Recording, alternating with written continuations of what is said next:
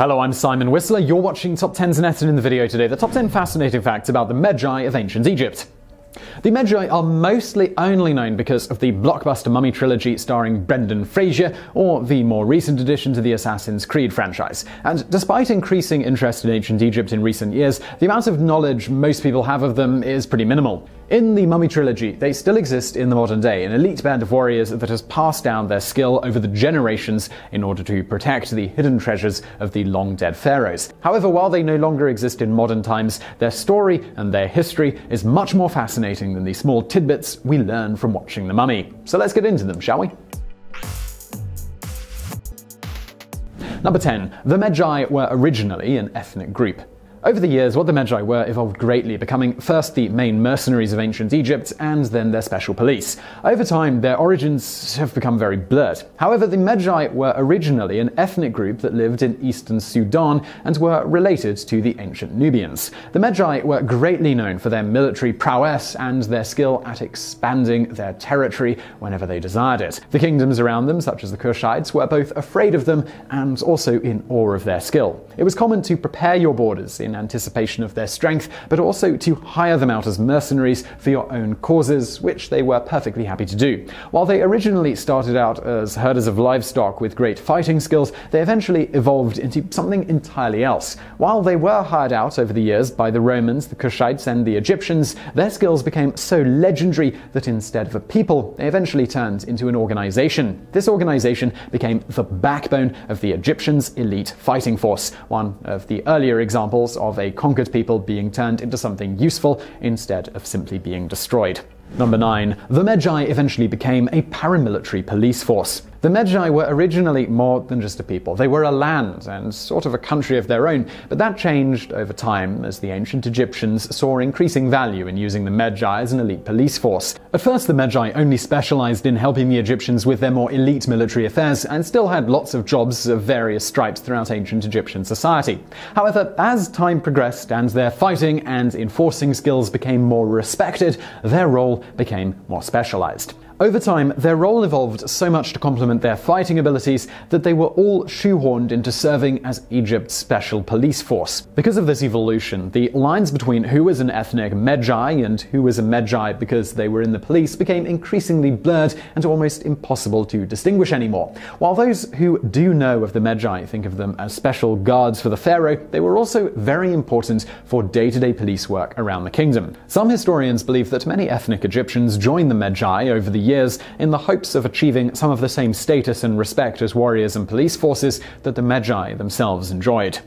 Number 8. The Medjay were extremely skilled archers. Even today, when guns are easily the most popular weapon in the world and most people consider them the top dog, archery can still provide a certain level of competition when it comes to deadliness and accuracy, even with all the technology that has gone into gun making over the years. For any kind of people without advanced technology, the edge that a bow can give you in combat is unmistakable. For example, while people tend to think of katanas as the most popular weapon among the samurai, their skills with archery were considered much more important for the time. In the ancient world, bows were simply the most powerful weapon, and in the early world, the Medjay were some of the most skilled archers and scouts around.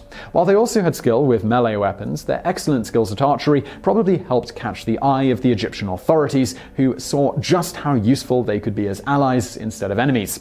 Even today, silencing technology has nothing on the silenced power of a good bow. It is truly a weapon that will last through the ages. Number 7. They make an appearance in the Brendan Fraser Mummy films. Recently, a new Mummy film came out in an attempt to create another movie universe similar to that created by Marvel and that which DC is struggling to emulate. The movie universe would include classic characters like Dr. Jekyll and Mr. Hyde and the Wolfman, among others, and inexplicably starred Tom Cruise instead of bringing back Brendan Fraser, the man who was always the face of the Mummy franchise and still is in the mind of many. While this new Mummy film may have been a flop, the films with Brendan Fraser are modern B-movie classics and introduced a group group of guardians known as the Medjay. Many who watched the movie may not have been sure how real these men were, but as this video in history shows us, their role was real, and they did indeed guard the tombs of the pharaohs and really any other area that the ancient Egyptian authorities thought needed guarding. However, there is no evidence that they had any particular magical knowledge or knowledge of magic at all, and there is no reason to believe they are still working as guardians in the modern day, as depicted in the movie. Unfortunately, at this point, the Medjay and their proud traditions have long since died out. Number 6. For close combat, the Medjay preferred bronze-penetrating axes and bronze long spears.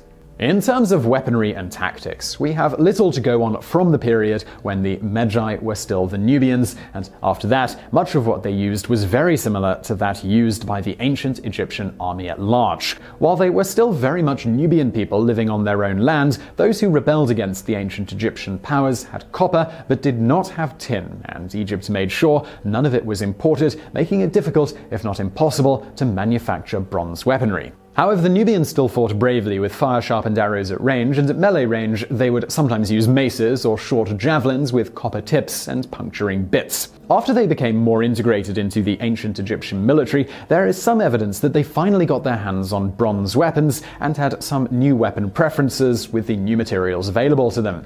There is not a lot from the time period, but what we know suggests that they got their hands on bronze long spears and bronze penetrating axes and added them to their already considerably dangerous repertoire. Their deadly skills only became more apparent as the Egyptians shared their technology with the Medjay, who had joined them and become a part of the new kingdom. Number 5. Until near the end of their age, the Medjay had their own separate burial practices. Over the years, as the Medjay became more a part of the Egyptian fighting force than a people, their burial practices slowly died away and were replaced by more traditional Egyptian burial methods and traditions. As we know, the ancient Egyptians had very complicated procedures that included mummifying the body in order to properly preserve it for the next life. As far as the ancient Egyptians were concerned, the next life was not the end, but rather the beginning of an entirely new journey. However, until they started to disappear as an actual people, the Medjay had their own distinct burial traditions. Historians and archaeologists have found, in the areas near where the Medjay once lived as a people, remains of graves that they are certain belong to the elites that once fought against, and eventually for, the Egyptians. These graves have been referred to as pan graves due to their unique shape. The graves tend to be shallow and circular, looking sort of like a frying pan, and often have red-topped pottery bowls in the center, as well as other items such as cow horns. The bodies were usually wrapped in leather before burial, and sometimes contorted in strange positions, perhaps to make them fit better, but the true reasons are lost to history. Like the ancient Egyptians, they did often bury jewelry, weapons, and other similar items, so they may have also believed that there was a separate journey after death that we needed to be prepared for. Number 4. The Medjay took many forms throughout the ages, some very different from others. As we mentioned earlier, the Medjay took many forms throughout history, and some were different from others. Scholars have had trouble placing it all together because there is not much to go on, but there are a few things that most historians believe and are likely true. The people called the Medjay likely started out as a group of Nubians from a land called Medjay that was part of Nubia. The people the Egyptians referred to as Medjay may not have been entirely one single ethnic group, but could have been partially stereotyped by the Egyptian authorities for their own reasons. While they did become a fighting force, it's likely the people living in the lands of Medjay assimilated to Egypt when they saw that Nubia was going to lose any kind of protracted conflict. As we mentioned briefly earlier, they did not start out as an elite police force, but actually did all kinds of odd jobs in society at first. Before long, their skills at combat became apparent, and first the special police force and then special designations in the army grew from their initial activities within the empire. As time passed, many who were not Medjay ethnically wanted to join this elite force, and likely any kind of mixing between the two races blurred the lines even further. This led to it becoming a designation as an elite paramilitary force instead of an ethnic group of people. Indeed, by this point, the Medjay as an ethnicity had all but vanished from the face of the earth. Number 3. The Medjay used trained dogs and monkeys to assist them in their police work. Today, police forces around the world have all kinds of advanced technology, but for some officers, having a trained dog around them to help them is something that no technology will ever be able to replace. And while some theorists like to suggest that the ancient Egyptians had advanced technology, even if they did, they agreed with the police forces of today that there was nothing like having a properly trained animal by your side. In the ancient Egyptian police forces, which were comprised mostly of Medjay, or those who became Medjay by name for joining, the use of trained animals was not at all uncommon, likely just as common, or more so, as trained police dogs today. The Medjay in their role as police would carry staves as their main weapon, something that would be useful to keep range from disgruntled people while being non-lethal, at least in most situations. And while they often had trained dogs, they also, although much more uncommonly, had trained monkeys in order to assist them in their work. While there is some debate about where they initially hailed from, trained monkeys for civilians as well are something that we know existed within ancient Egyptian culture. While some people may not think of monkeys as a particularly great companion for protection when you may need help, they can be quite vicious and dangerous when they feel threatened. Number 2. The Medjay acted as the Pharaoh's elite bodyguard. While the Medjay's main role was to police the kingdom and even go out and protect outlying treasures or tombs, they also had even more specialized roles that only the most elite could undertake. The Medjay's most skilled and loyal warriors were assigned to be members of the Pharaoh's personal bodyguard, a position of great trust and respect. However, even while the Medjay were given the most important positions in terms of what they guarded, there is evidence that until they were fully integrated and assimilated, the ancient Egyptian authorities never fully trusted the Medjay with any real power. Before the Medjay were fully assimilated, the position of chief for various parts of the kingdom, as well as the deputies appointed, were usually of fully Egyptian ethnic origin. This shows that while the ancient Egyptians believed highly in the fighting skills of their once foes, they always feared the potential of the Medjay somehow rising up against them. Number 1. Assassin's Creed uses the Medjay in one of their countless plotlines.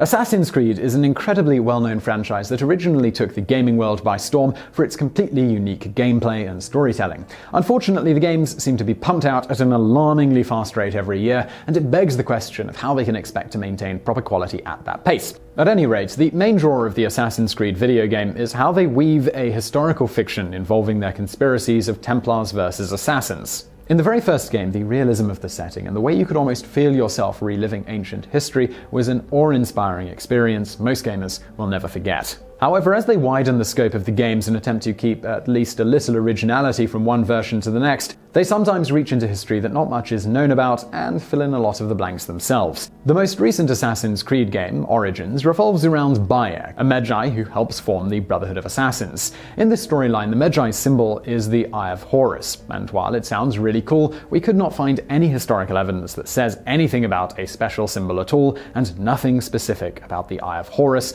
apart from sources talking about the game itself. While this particular factoid may not be true, the Assassin's Creed franchise has no need to embellish in order to show how cool the Medjay of ancient Egypt truly were.